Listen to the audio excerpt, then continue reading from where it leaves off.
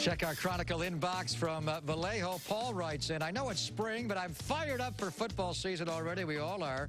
Both the Bears and the Cardinal should compete for a Pac-10 title this season.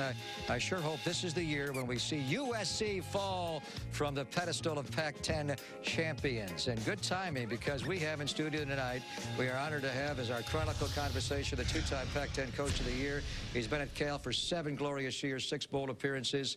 Jeff Tedford joins us in studio on Chronicle Live. Hey, Coach, how are you? How you doing, Greg? And you know, this guy, I think, alongside Rusty Simmons is here as well. He covers the Bears for the San Francisco Chronicle to help Joe Morgan and I. Joe wanted to jump in here.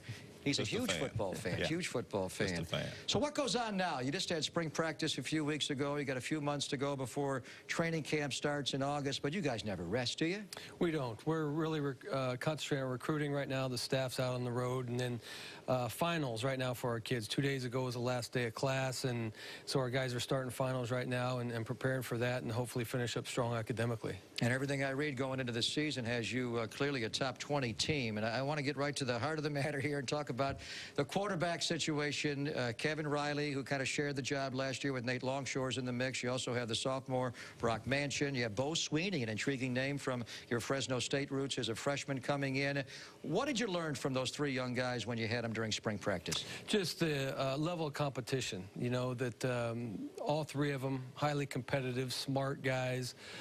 It was great to see to Brock and Bo to be able to get in there and kind of take some reps with the #1 unit so we could see what they can do. And so Kevin's done a nice job, and so now Brock's moving up and Bo's moving up, and so it's going to be highly competitive through the summer and fall camp.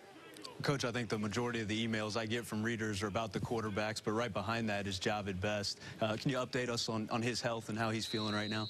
Yeah, he's doing really well. He had his elbow operated on his foot, and he's rehabbed very well. He's running, and he'll be full speed for camp, and we're excited to see that, obviously.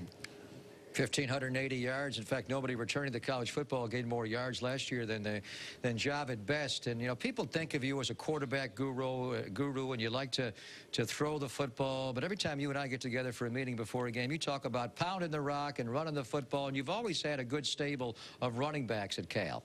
Yeah, we have. We've been very fortunate. And Coach Gould, our running back coach, does an excellent job in preparing those guys. And we've had either the league's leading rusher or right there, you know, and the all-conference back. So we've been very fortunate, and we want to stay balanced on offense. There's no doubt about it. You know, that we need to be able to run the football. It's a situational game, and to be able to run the football when it counts is really important. And you've had great backs, J.J. Arrington, Adam Chinobi Echimandu, great Marshawn Lynch starting in the NFL, and Javid Best, and Shane Vereen had a very nice year for you as well last year. I do want to get into the concept of play calling, because I know Joe's fascinated by this as well.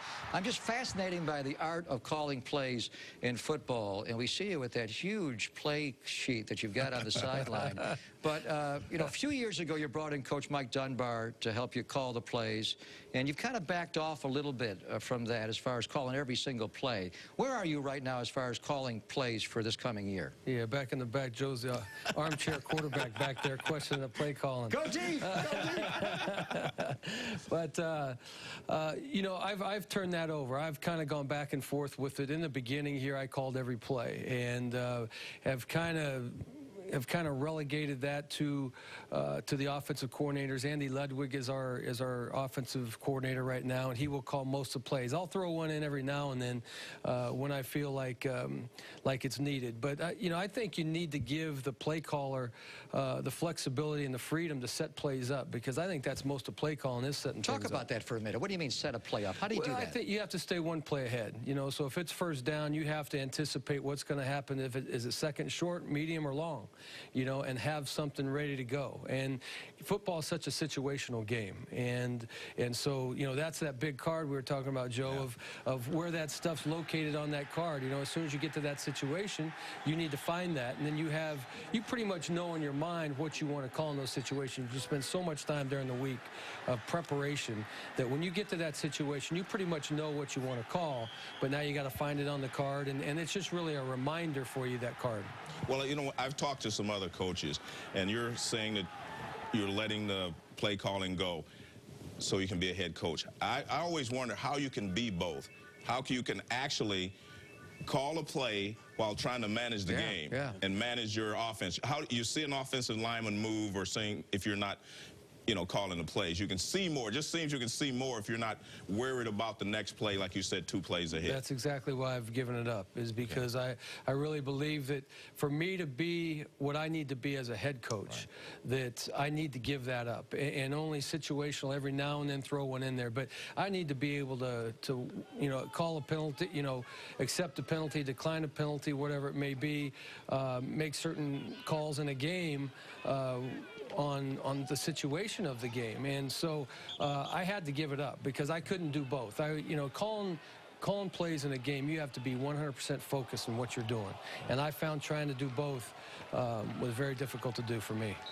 Coach, let's go back to what Paul and Vallejo wrote in to start. I mean, USC obviously is one of the great programs in college football. They've been for a long time, and they happen to be in your conference, but they lost their quarterback in the offseason. He's now in the National Football League. How do you see this Pac-10 flushing out? They're obviously the team to beat, but do you feel like you guys have closed the gap a little bit with them? I think so. I think every time we play USC, it's a very competitive game within one score.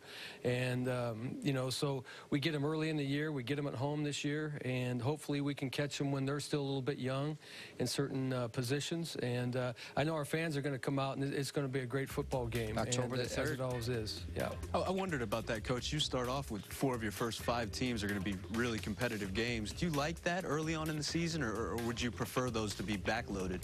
Well, I like it to be balanced, to tell you the truth. And when you look at, you know, you have Maryland and Minnesota and Oregon and USC, that's 4 of your first 5 games. Those are pretty tough opponents.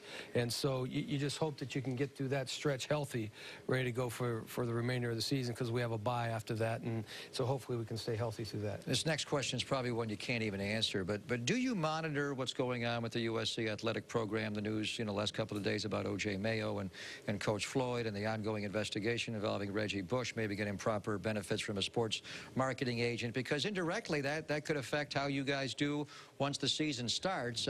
Do you keep apprised of what's going on with that situation? Not really, Greg. Some people, you know, keep me informed of what's happening, but I can't control that, and it really has no effect right now on our preparation and what we're getting ready to do. So, you know, that thing will play itself out, and you know, we'll just worry about ourselves. Let me ask you about Alex Mack. We had Alex in, I think, the first couple of weeks, and Rusty was here to help us interview. The first couple of weeks we were on the air. I think it was the Wednesday before the NFL draft. We were all hoping he'd go in the first round. We didn't envision Cleveland, kept trading back. They wound up with a 21st overall pick, and your center was chosen 21st overall, which is unheard of. Yeah, that's so proud of Alex and happy for him. You know, he could have came out after his junior year, and to see a guy come back for all the right reasons, to provide the leadership that he provided our team, to graduate. He won the Dratty Award. You know, he was the Morris Trophy winner again for the 2nd time, but everything he meant to our program was all good. And so I am so happy for him, and that he's going to get a great opportunity to play in the NFL, and he went so high. And you just have to be happy for those guys who choose to come back to college for their senior year for all the right reasons. Absolutely. He's a good young man. Let's jump over to defense. Since you are coaching the entire football team, we should mention the other side of the ball a little bit. You guys were great, I thought, on defense a year ago. You've lost a few people. Your linebacking core is going to change, but you guys should be pretty strong on defense this year. We should. Our defensive front is back, and our whole secondary is back. And so, and we have our some of our linebackers played quite a bit last year. Eddie Young started at our outside linebacker, Mike Mohammed, DJ Holt, Michael Kendricks. All those guys played last year, and so they're not completely new.